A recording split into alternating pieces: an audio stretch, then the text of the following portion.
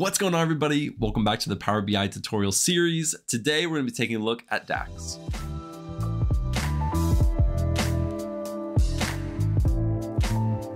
Now, DAX stands for Data Analysis Expressions, and it's basically a library of functions and operators that help you build formulas. You can use DAX to create measures and calculated columns within Power BI, which can really give you a lot of insight into your data. Honestly, it is not super complicated, and hopefully by the end of this video, you'll have a lot more confidence actually using DAX and Power BI. So without further ado, let's jump onto my screen and get started with the tutorial. All right, so let's take a look at our tables and data before we get started. So we have two tables, the Apocalypse Sales and the Apocalypse Store. For this Apocalypse Sales table, we have the customer, product ID, order ID, units sold, and the date it was purchased. And then for the Apocalypse Store, we have product ID, product name, price, and production cost. Now these are joined together, or they do have a relationship together via the product ID. So what we're going to be using are these new measures and new columns to create our DAX functions. So really quickly, let's go over to this report tab and let's drop down our fields over here so we can see everything. And so to get us started, we're going to go right up here to Apocalypse Sales. We're going to right click and click New Measure. And it's going to open up this right here, which is basically our bar where we can create our functions. And so right here, it's automatically giving us the name measure, but we can change that and we're going to say count of sales. So now we can start writing our DAX function. That's just going to be the name of it and what's going to show up right over here once we click enter. So let's go over here and we're going to say count. And as we're typing, it's automatically giving us options. It has something called IntelliSense. If you've ever used other Microsoft products, IntelliSense is their kind of auto completion that helps you look at other options very quickly. And so we're just going to click on this count and it's prompting us to put in a column name. And so we can come down here and we can select one, or we can type it out and it'll try to predict and help us choose which column to select. So for us, we're going to use this order ID, but let's just start typing it out. We'll say order ID, and then we can click on it. And we're going to close this parentheses and click enter, or you can go over here and click this check mark, but we're just going to click enter. And so over on this right side, it finalized that and saved that. And we can actually look at that by clicking on this box next to it. And we want to look at this in a table. So now we can see that there are 74 sales. Now, for this, we want to see who's buying our products. We want to see what our client name is. So we're going to go over here and we're going to choose customer. And we're going to put customer on top of sales. And we're just going to take a look at it like this. So now we can see that our number one customer is Uncle Joe's Prep Shop. He has 22 orders. Now they have the most orders with us, but it doesn't necessarily mean that they're spending the most money with us, but we can take a look at that later. The next thing that I want to take a look at is how many products we're actually selling. What are our big products that we're selling? We have 10 different items, but I don't know exactly which one is selling the best, if one is doing really poorly and getting no orders. This is something that I want to look into. So all we're going to do is go right back up here to Apocalypse Sales again, right click and select new measure. And for this one, we're going to call it the sum of products sold.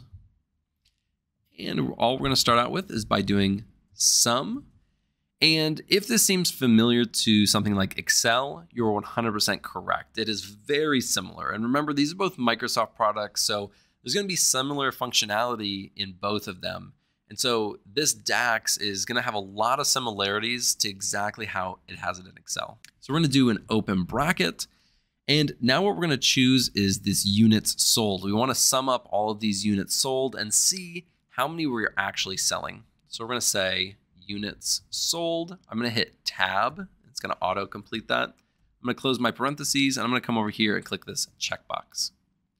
So now it's created that measure and we're already selected in this table. So all we have to do is click the check mark and it's going to show us that we have 3,000 total products sold. And we can go through here and see what the big sellers are. And probably the biggest one that I see right off the bat is this multi-tool survival knife. So these DAX functions that you can write can be very simple and lead to really good insights that you can use for the visualizations later on. Now I want to take a look at the difference between something like sum, which is an aggregator function, and something like sumx, which is an iterator function.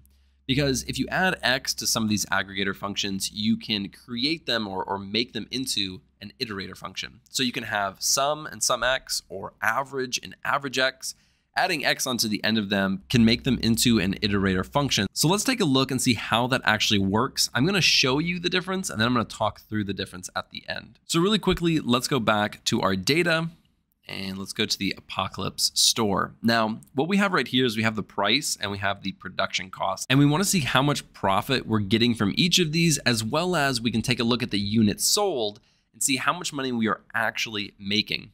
So what we're going to do is we're going to come back over here. We're going to go to Apocalypse store. We're going to right click and create a measure. And in just a little bit, we're going to be creating a new column, and that'll kind of show the difference really well. So we're going to create this new measure, and we're going to name it profit. And we're going to come over here, and what we're going to do is we're going to take the sum. Oops. We're going to start with our sums. We're going to take the sum of the price, and then we're going to close that parentheses, and we're going to subtract the sum of the production cost.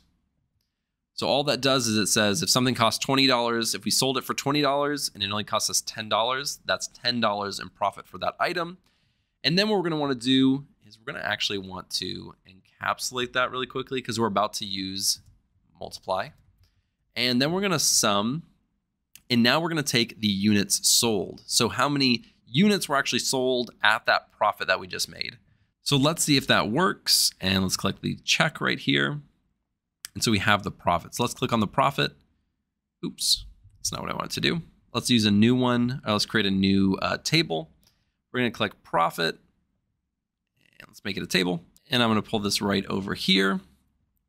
Now we have our profit, but what I really want to know is which customer is spending the most money at my store. So we're going to come right over here. We're going to click on customer, and I'm going to put customer at the top. And just at a glance, we can see that Uncle Joe's Prep Shop is spending the most money at the store. Now, what I want to show you is the difference between sum and sum X. So what I'm going to do is I'm going to go back to this profit and going to copy this entire thing. And we're going to go back here to this table. Now we just created a measure, and we were able to break it down by each customer. So let's go back over here. Now let's go up here to home, and we're going to create a new column, and we're going to call this profit underscore column. And we're going to literally paste the exact same thing into here. And we're going to hit enter. And each row is the exact same thing. So what it's doing is it is going through the price, and it's adding all of it up and calculating it at the bottom. It's adding the production cost. It's going all the way down and calculating it at the bottom. And then it's going over and looking at how many units it sold. And then it's performing this calculation up here. And then it gives us the total, and it's doing it for every single row.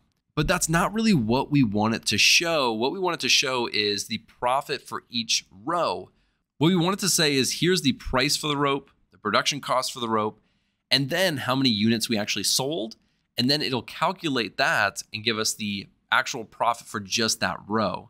But we cannot do it by just using this sum. What we need to do is use something called sum X. So let's add another column. Let's go back to home. I'm going to say new column. And now we're going to say profit underscore column underscore sum X. And now we're going to use sum X and hit tab. And we need to choose the table that we want to put this in. So we're going to say Apocalypse Sales, because that's the table that we're looking at right here. We're going to say comma. And now we need to input an expression, which it says it returns the sum of an expression evaluated for each row in a table. Before, when you're just using sum, it's looking at all of these combined. Now it's taking it row by row. So what we're going to do is basically input the same thing as we did before. I'm going to copy, I'm going to paste that. It's not going to be correct. I need to get rid of these sums. But it's basically the exact same equation. Give me just a second. And let's get rid of this sum. And let's see if this works. So let's click the check button. And now this looks a lot better. So what this is now showing us is at a row level, this nylon rope made us $51,000, almost $52,000. The waterproof matches made us $15,000. And we can go down and look at each item and see how much that actually made us versus this profit column. And so that is the biggest difference between sum and sum X. Hopefully that made sense. I know that sum and sum X and the difference between an aggregator function and an iterator function can be a little bit confusing, especially if you've never done it before. But hopefully that was a good example for you to understand that concept. Now let's go back over here to Apocalypse Sales. Right here we have a date purchase. Now in the DAX function, we have some ways that we can interact with dates. And so I want to take a look at those really quickly. So we're going to go right up here and click on New Column. And we're just going to leave that as column. But what we're going to say is day. So there's a few different ones. We have day, dates, YTD, next day, previous day, and weekday. And they all are pretty self-explanatory. If you click on it, let's click on weekday. It says it's going to return a number from 1 to 7, identifying the day of the week of a date. So let's use this really quickly. And so we're going to say date purchased and click tab, hit comma. And it's going to give us 3 different options, basically. It's a 1, a 2, and a 3. Right here, if you hit this button, read more, you can read more on it. This is going to say Sundays equal to 1, Saturdays equal to 7. I like this one personally, which is Monday equals 1. In my brain, it just makes more sense. So I'm going to click on 2. I'm going to close that parentheses. And we're going to, I guess I'll say, let's say day of week for the column. Let's click that checkbox. And now Saturdays are equal to 6s, Mondays are equal to 1. This allows us to see which day of the week people are buying the most products on, or which day of the week is somebody submitting their orders on. And so let's go over to our report. Let's get rid of this. We're just going to move this. Oh geez, I hate moving stuff sometimes. All right, really quickly, I want to show you the difference between what we just did and what we already have. So we have this date purchased, and let's make that into a bar graph.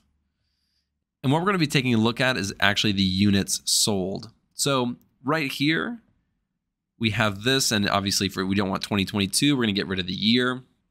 We only have 1 quarter. Right here, we can see January, February, March. So we can tell that January has the most sales or the most units sold in that month. If we get rid of that and we go down to day, we do have some information, but we don't know what day of the week it is. It could change from month to month. And it's really hard to tell exactly if there's any pattern there at all. That's where what we just created comes in handy. So let's recreate this exact same thing, but instead we're going to use day of week. So we're going to select day of week and units sold. Let's drag that down and move this over right here. And this day of the week should be on the x-axis. And it's really easy now to see if there's a pattern here. There's really not, at least not for this fake data that we have. But I want these data labels on really quickly. It's not easy to see if there's any pattern. Again, Monday has the most. So maybe it goes down a little bit and then it picks back up. So maybe middle of the week is our least sales day. Our Wednesdays and Thursdays are a little bit lower than the rest. And the beginning and the end of the week tend to be the highest.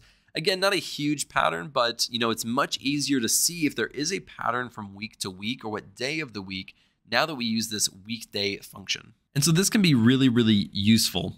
Let's go back here to our data. And now we're going to look at our last DAX function for this video. Let's go up here and create a new column. And we're going to be looking at something called the if statement. Now, if you've ever used Excel, I'm sure you have heard of this, and you can do the exact same thing here in Power BI. And so we're going to name this one order size, order underscore size. And so all we're going to say is IF. We're going to click on this one right here. We need to perform our logical test. And then we want to say if it's true, what's our value? And if it's false, what is our value? So what we're going to be looking at is units sold. So we're looking at order size. So we're going to say if units sold is greater than 25, what's going to happen? If it is true, if the order is larger than 25, we want to say it's a big order. And if it's not, we want to say it's a small order. Super simple. We'll close that parentheses. We'll click OK. And now really quickly, we're able to see if this is a big order or a small order. And so that is all I have for you today. There are a lot of other DAX functions, but the ones that we looked at today are ones that are very common, ones that you'll see the most. And there can be a lot of really complex and intricate DAX functions that you can create.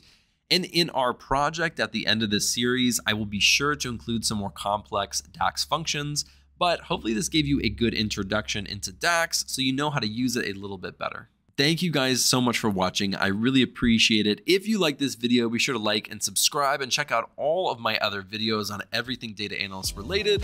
I will see you in the next video.